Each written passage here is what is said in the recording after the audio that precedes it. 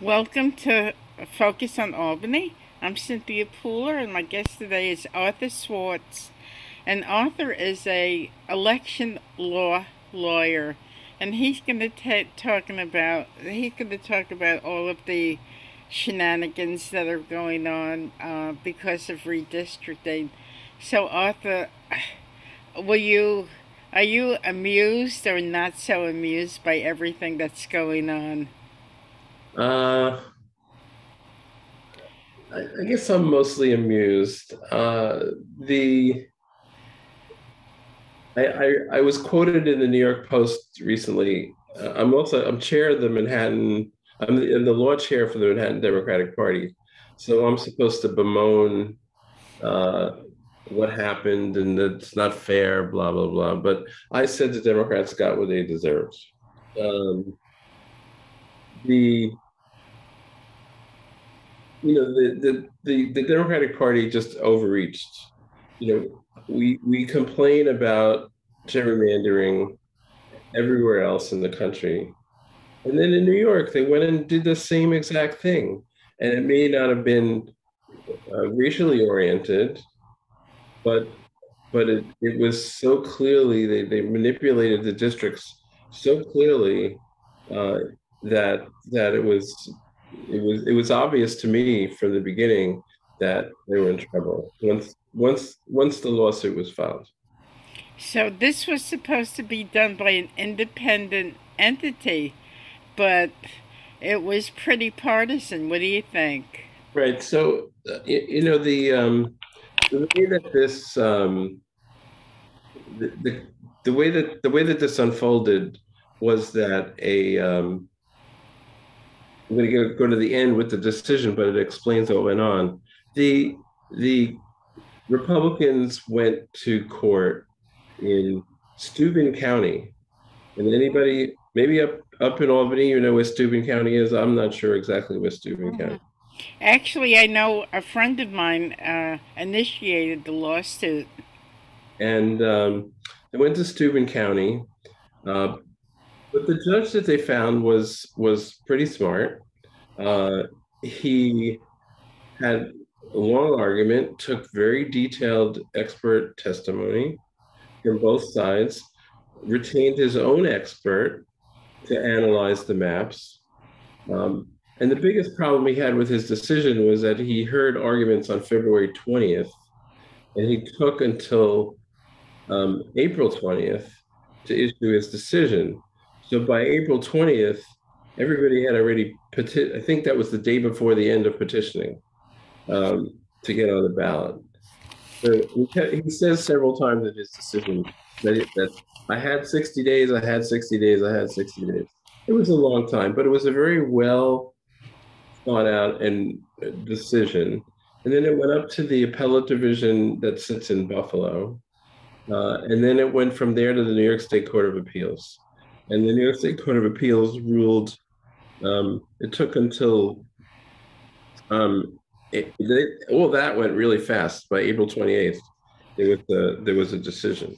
Um, so the basic thing that the Court of Appeals describes, which the judge below described, is in 2014 we adopted a constitutional amendment in New York, which means that it passed the legislature two sessions, and then it was approved by the voters, and that amendment set up a thing called the Independent Redistricting Commission, IRC, which was supposed to um, make proposals to the legislature. It was a commission made up of Republicans and Democrats. It was allowed to come up with two proposals. It was supposed to submit it to the legislature.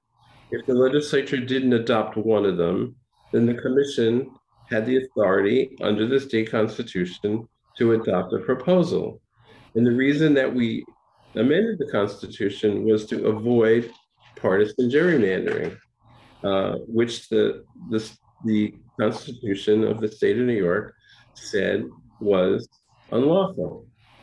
So what happened was, in I find this hysterical actually.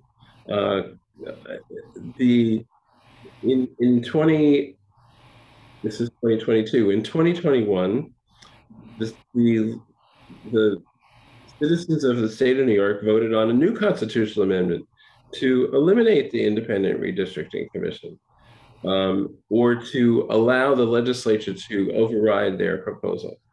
And it failed. The voters voted no. And then the legislature passed a law, which was somewhat astounding, which gave them the authority to overrule the Independent Redistricting Commission. And then they proceeded to do that. And they proceeded to do it without the kind of hearings and analysis and study that one is supposed to do in the course of adopting maps. There's supposed to be a study of both of interest groups and of Republicans and Democrats and independents, and it's not supposed to be drawn in a way that influences that is designed to dictate a particular outcome. But that's what the Democrats did. They just did it, and you know, it's pretty hard for anyone to say that what happened was surprising, because it happened, and in fact, they violated the law. It's interesting that in the Court of Appeals, the decision was 4-3. Some of the judges tried to wiggle around it, say that it wasn't really partisan. But I mean, I can give some examples and show how incredibly, I wouldn't even call it opaquely partisan. It was like a clear pane of glass.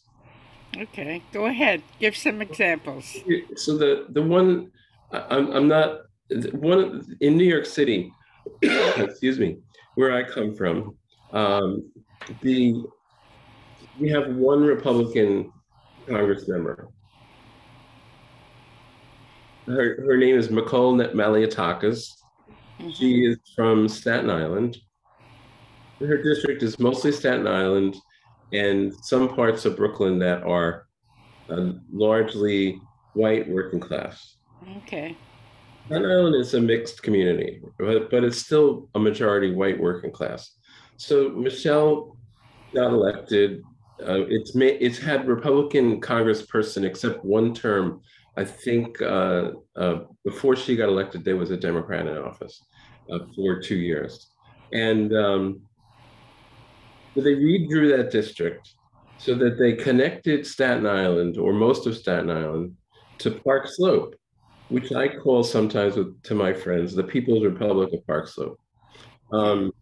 It's one of the more liberal districts in this, communities in the city. They sort of drew a line that connected Park Slope, which has no political, cultural, institutional connection with Staten Island. They drew a line into Brooklyn, got Park Slope in there, and all of a sudden it became a majority Democratic district. And not only Democratic, but liberal Democratic. It's where Bill de Blasio lived. And so that was one of the lines. It was guaranteed that Malliotakis, was going to have a hard time. And that was one district. Then there was another district in the state Senate. There's a state senator named Alessandra Biaggi, who I love, right? She's wonderful.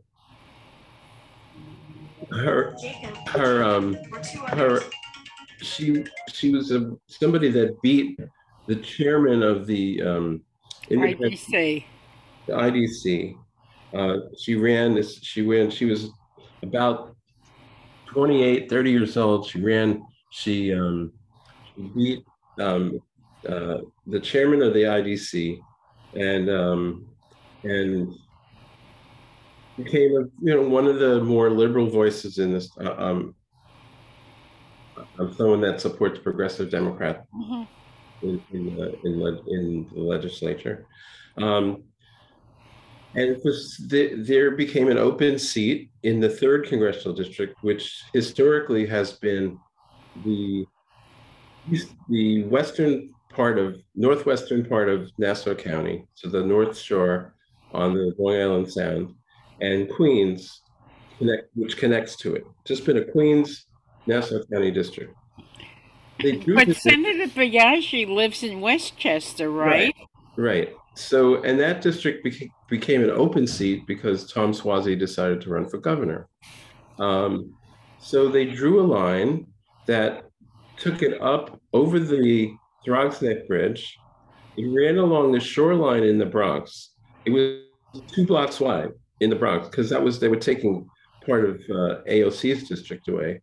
It ran around 2 blocks in the Bronx. Maybe 2,000 people lived in that area, and then it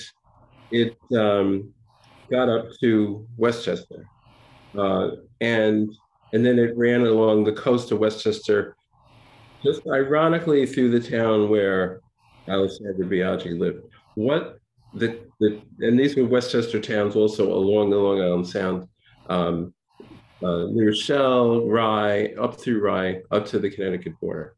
So it was a district that had no that that part of New York had no connection to Nassau County, but it was designed for Alessandra to run.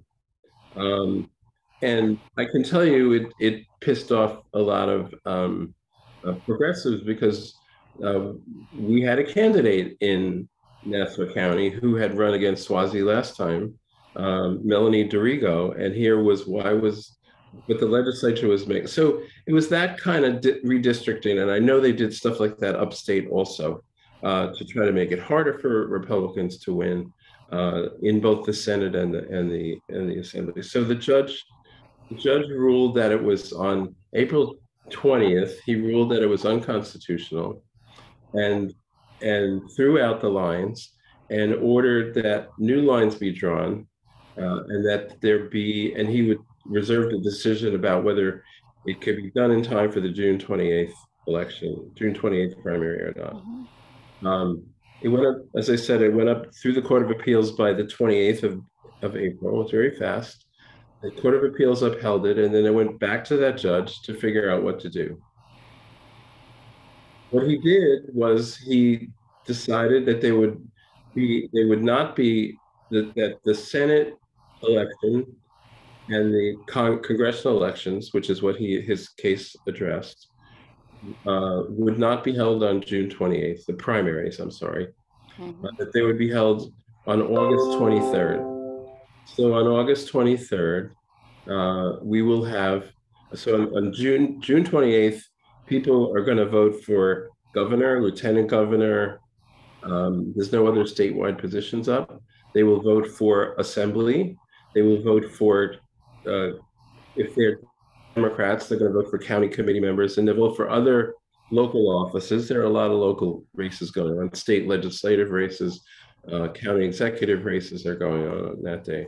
And then people are going to have to come back on August 23rd, which is a horrible time to have a primary, and vote for congressional candidates and New York State Senate candidates. Now, we're recording this on May 29th. There has not been a final decision on whether there's going to be one or two primaries, right? No. There is a final decision. There are two primaries, one for assembly and statewide, and one for Senate and Congress. Okay. I'll call it the fun part that the judge added in.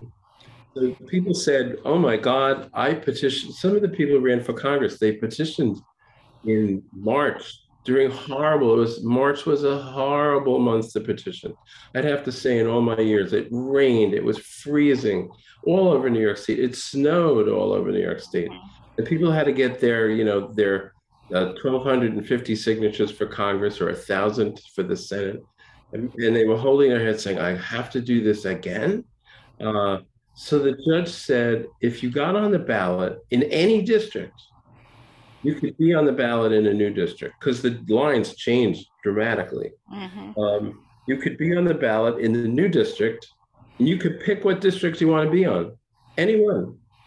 So Biaggi is now running in a district that is in Westchester and Rockland County, which she doesn't live there either. but at least it's a little more connected to where she lived in Westchester County. Mm-hmm. Um, uh, and Mondier Jones, who was the congressperson from that district, but was being challenged by someone that moved over another district, Sean Patrick Maloney. He's running in a new district that is Lower Manhattan, that runs down the middle of Brooklyn, including Park Slope. Mm-hmm. Uh, so, so, so, um, so Mondier is running in where I live, which is in Greenwich Village. He's running in this new district, which has no incumbent. Um, and and he doesn't have to petition. But a lot of other people are. The judge also said, but anybody else who wants to run can petition to get on the ballot. So in New York City, in my district, the 10th, Bill de Blasio is running. Bill de Blasio is running for Congress in this new district. And there are a lot of new people that have jumped into various races. And in my district, there's an assemblywoman who jumped in. There's a second assemblywoman who jumped in. There's a city council member who jumped in. They're all going to run there, and um, it's kind of it's created. It's actually made to some extent the primary is a lot more interesting, and one of the more interesting consequences is one of the most interesting lines that the judge drew, or the judge's expert drew, is Manhattan used to be the lower part of Manhattan up to about 110th Street was divided north south, like Fifth Avenue was sort of a line. And they had actually gerrymandered that line because there was a very strong opponent to Carolyn Maloney, who's been in office since 1992. Mm-hmm. So they moved her district almost so that almost 3 blocks off the Hudson River. She was an East Side Brooklyn Queens candidate, Mm-hmm. her district. So they took all of Brooklyn and Queens out, and they made it a Manhattan district all the way to the west. Um, so, but it still was a north-south line. This expert came in and decided he was going to draw a line across the middle of Manhattan like a belt. So Mm-hmm. now Carolyn Maloney, who was in what was called the 12th congressional district, is in the same district as Jerry Nadler, who used to Right. be in the 10th congressional district. But Jerry lives around 79th Street, and if he wanted to stay in the 10th, he'd be running for an office that starts at 14th Street, and he decided, unlike Mondier Jones, that he wasn't going to do that. So he's running against his friend Carolyn Maloney, who because Jerry's also been there since 1992. Mm-hmm. Uh, so these two veterans are running against each other, and they were always the best of friends, supporting each other, and now they're the worst of enemies. So these two Democrats, that's not going to cost the Democrats a seat because a Democrat will get elected in the new 10th district where I live. Uh, but it's a fascinating race between two 30-year incumbents running against each other. And that was one of the lines that I said the Democrats got what they deserved. They played games with it, and now they're going to have this fascinating race between Jerry and Carolyn. And there is a candidate running, more to the left. Who the hell knows? It could win the race and beat both of them. Are you surprised by the craziness of this election cycle? Uh, it's unfortunate. It's really unfortunate. The the it could mean that the Democrats lose a seat. The Democrats have New York lost one seat in Congress Mm-hmm. already because of the census. Um, Right. our wonderful governor, I think we were about 800 population short, and he didn't appeal it. If they had found 800 more people in New York State somewhere, we would have had the 27 congressional seats. So we lost one. Out of the current 27, the Democrats have 23. Okay. Republicans have four. So the way they designed the lines was they thought they could design lines that would pick up 4 seats. They designed 24 majority Democratic seats. So those would have been 4 more seats that the Democrats could pick up, sort of an answer to the gerrymandering that exists in Florida and in Georgia and in other states that have redrawn lines to make it more favorable to Republicans. It's a sad thing because if we do elect a Republican Congress, now I'm partisan, I'm a Democrat. If we elected a Republican Congress, we are going to have, we already have stalemate in Washington, but we will have double stalemate in Washington because we will have a House of Representatives that is going to reject every proposal that the President of the United States makes. And a lot of legislation that we've already had trouble getting legislation through because of the Senate, it's going to stall in the House.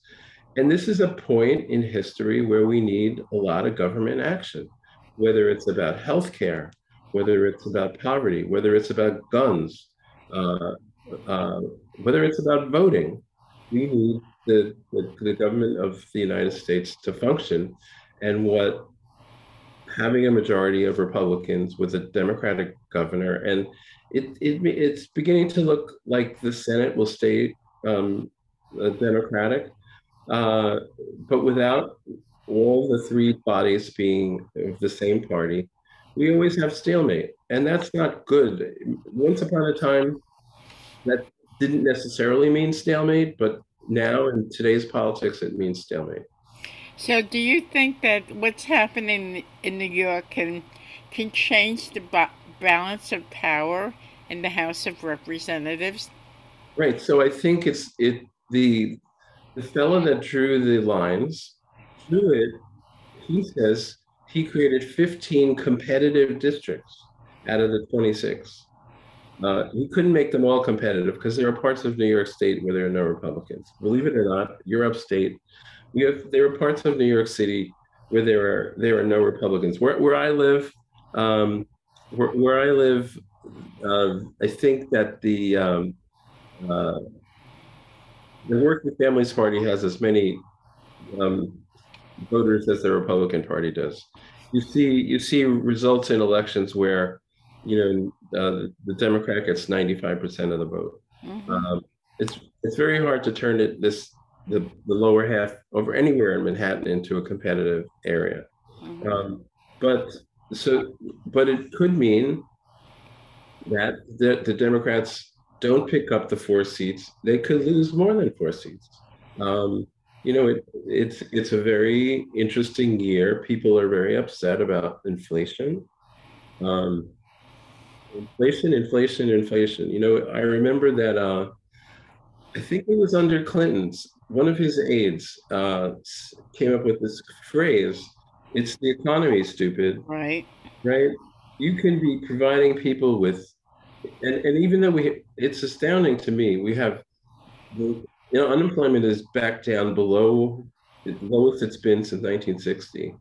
Um, Wages are surging. I'm a union lawyer. I know that I just walked into contract negotiations and I said to the company, I said, the average wage increase in 2021 was 4.75%. That's what we want for the next 3 years. And the employer looked at me like I had 3 heads. But Hmm. I said, that's what everybody's getting. So wages are up, unemployment is down. Um, you know, Now the other thing is COVID continues to abound. I'm sitting here talking to you with a case myself, no matter how hard I tried. I've avoided it for 2 years. But so people are unhappy because you know what? They go to the store, milk costs more, gasoline, forget about it. I don't know what it's like up in Albany. In New York City, gasoline is up around $6 a gallon. Uh, and home We're pushing 5. you're pushing 5. So Yeah. that's hard. It was probably around 3 and a quarter. So now it's 5. And Hmm. home heating oil is up. Gas prices, natural gas prices are astoundingly higher, which means electricity prices are going to be higher. So all these basic things, we have food shortages. We go to the store, we can't get anything, and everyone blames the president. I don't know that it's his fault, but as I think Truman said, right, the buck stops here. Hmm. So I think we could be in for a bad, even in New York, the Republicans could pick up seats in Congress. Wow, wow.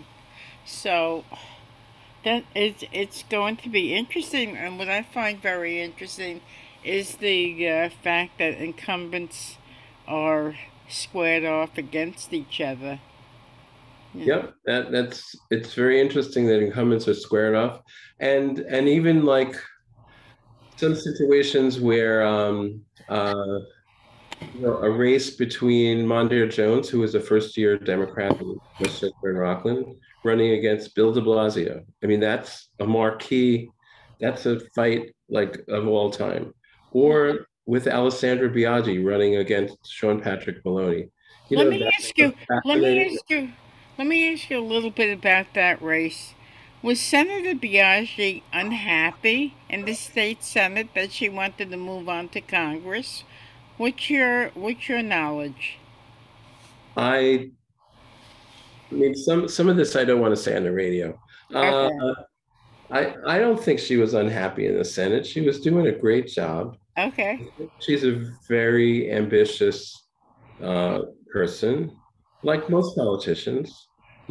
Most politicians. I've been in politics for a long time. Uh, I've only once run for an office beyond. I'm the Democratic district leader in Greenwich Village for 25 years. Mm. I once ran for a higher office. I found that you need an enormous ego to do that. And so most people who run have enormous egos. Mm-hmm. And then if they win, their egos get more enormous, and they think they should rise higher up Wow. in the process. I think it's a you know it. I don't think it's just in the U.S. I think it's everywhere in the world, and Okay. so I think Alessandra believes she's in her four. She's been in there for all of 4 years. 4 years. It's not like she's been there for 12 years and thinks it's time to move on.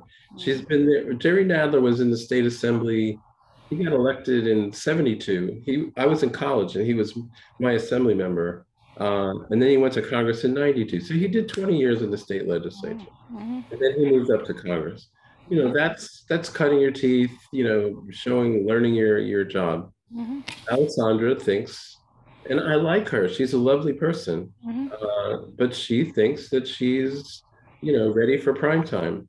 And a Well. lot of people think after they saw AOC, who was not ready for prime time, who learned really fast. I love her.